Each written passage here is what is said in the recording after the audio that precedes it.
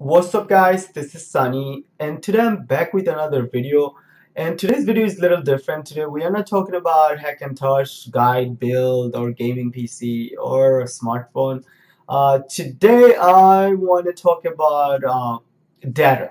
So I know everybody have their personal data, and you guys may be saving your personal data in one of maybe passport hard drive or in your computer hard drive, or maybe some of you save your data in some kind of cloud and stuff. So what I wanted to do, I wanted to build a file server and just have my data in my IP. I didn't want it to share out of my IP. I just wanted my data so I could share in my house. So I live in a two-family house and I live in a second floor, and my family they live in the first floor, and then my brother has like an office in the basement. So I'm always going up and down, and it's kind of hard if I have my laptop with me and I'm in first floor or in basement, and I need some of my data. I have to come to my office, get the hard drive, like one of these, the Seagate hard drive. I back up my data to, and it's really good. But the problem is, I always have to come open my doors or something, and then get the hard drive, and then go work with my hard drive and stuff. Now, if I'm outside of my house, that's different. Then I'll definitely carry my backup hard drive. But if I'm in my house, I want something, just right there with one click. So then I build a mini server. So as you guys can see right here, now the server cost me around like $300. I got a AMD 7400K CPU with 4 or 8 gig of RAM and a 2 terabyte hard drive in there. Actually, two terabyte hard drive. I was planning on mirror both of the drives, so if one drive goes bad, the other one has exact the same copy and stuff. But then I don't want it to have a PC running 24/7, because then it's still like, my electric bill will go a little higher. I know it's not gonna go like crazy high, but I just didn't feel good, having a PC running, like 24/7. And the room I have my office set up in is, it's kind of, the room is kind of small, so, and that little PC is kind of loud. So when I'm like recording voice and stuff, and I'm doing all this video editing and I'm recording my voice and stuff, I don't want that PC to make like weird noise, because it does makes like the fan kind of loud and stuff, and I'm not planning to spend any more money in it. So that was canceled, and I'm not building a file server with that, because basically I don't need a big space. I basically need maybe 32 gig or a 64 gig space, and like my little shared drive, and I could move around like little files from here and there, and so basically I went and picked up a Raspberry Pi 2 for myself, and this right here, well worth buying. You can do anything you want with this Raspberry Pi 2. Trust me when I tell you guys. So right now, I'm running my NAS drive, or whatever you guys want to call, file share server, through this one, and I have a 64 gig including like 64 gig SD card in there, and also I have like another 16 gig, so I kind of have like two hard drive, but I know USB is a little slow. Like I said, I'm not storing any big media file in it.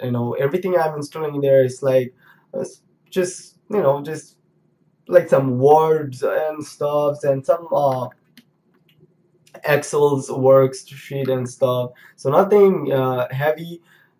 Basically, what I save in there, whenever I do like benchmark and stuff, and I'm planning to save everything there. And then when I edit the video, and so I can move around in my house. I don't have to sit in my desktop and do all the work. So that's the main reason I had to build a little NAS drive or share. And I know I could buy one a NAS drive from Newegg or Micro Center, but I wanted to, a little creative. So basically, with Webman help, okay, really great guys, Webman. So what I did, I went to Raspberry Pi website and I downloaded Raspberry Pi Jessie. So I think it's the newest version, Davian. And it's really good, guys. With that, and also I installed Samba. So let me see if I could show you guys.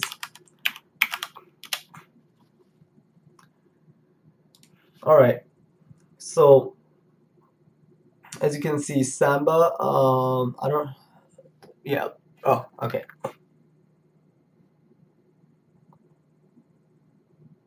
All right. So first thing what I did, I installed a Raspberry Jessie, and then what I did, I installed Samba, and after that, that's optional. Webman. If you have Webman, basically what you could do, you could. Okay, so let me just explain you guys.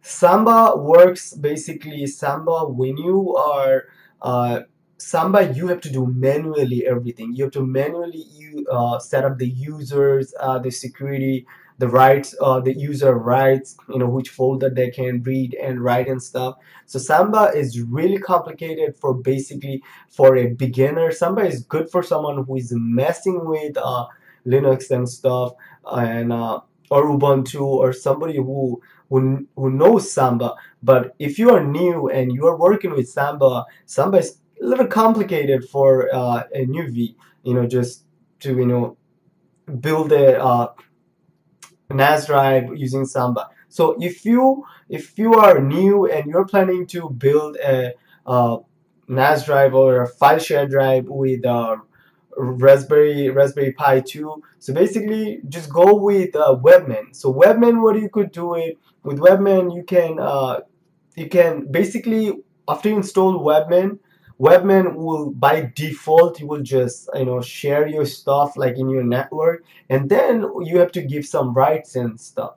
But a lot of people who are using Samba, with Samba just like doing everything manual, a lot of, like, I know a lot of you out there, you can even uh, share your file in your network because it's little hard.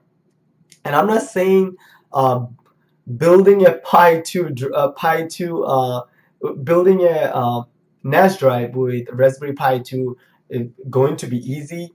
It's kind of tough, you have to know what you're doing, you have to know a little bit of Linux and stuff. And also the reason everyone use Samba, because Samba works really well with Windows and Mac. So Samba is really a good choice if you are thinking about building a NAS drive, share drive, a little share, file server is definitely good.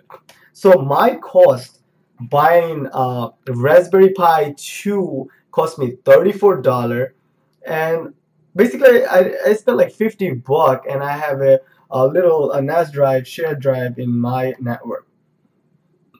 So let me just show you guys real quick. As you can see right here, so that's my share drive right here, and ignore this, guys. Don't worry about this. So yes, uh, yeah. So that's my share drive right here, and from there, if I get in, as you can see, I have a folder for my wife, I have a folder for my son, and I have a folder for myself. So if I go to Sunny, and then you can see all these little folder or the file, and I have like a little test folder there. So yeah, guys, so that was the whole plan. Just build a little like a little NAS drive so I can use it. So right now, basically, I have a static IP, and with that static IP, I can log into Webmain, and I could, change whatever I want, and I could add a new user. And also, static IP only works with my router and my IP. So if I get off, Like if I try to log in from a different IP address or a different network, it's not gonna work. And my whole plan was to uh, build a NAS drive in my network. I didn't want it to share. I didn't want it to share my data with any other network. So that's the main reason I built it. You know, I built a NAS drive with Raspberry Raspberry Pi 2 and just have it in my network so I can only look at my data in my whole house, and my router is pretty powerful, so it works all the way through my basement, and I can open my laptop and start sharing folders. If I wanted to save something, I could save it there. And let me just show you guys real quick so you guys could see.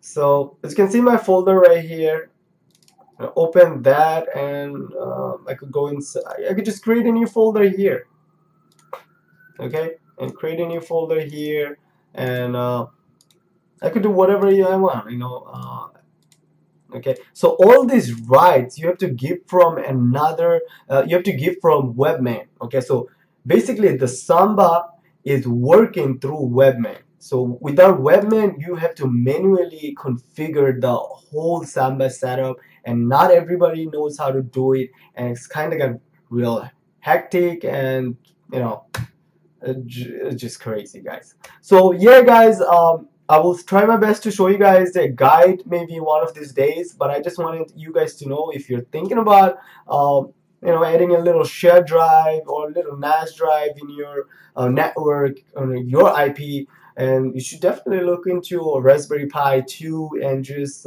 maybe you could follow the same thing I did. So yeah, guys, peace, and see you next time.